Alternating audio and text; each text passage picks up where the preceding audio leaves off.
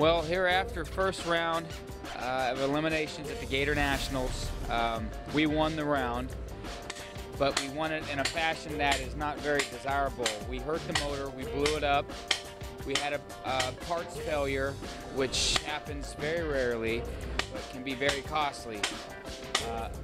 One of our roller lifters had broken, or one of our valve retainers had broken also. This is one of those things where what come first, chicken or the egg?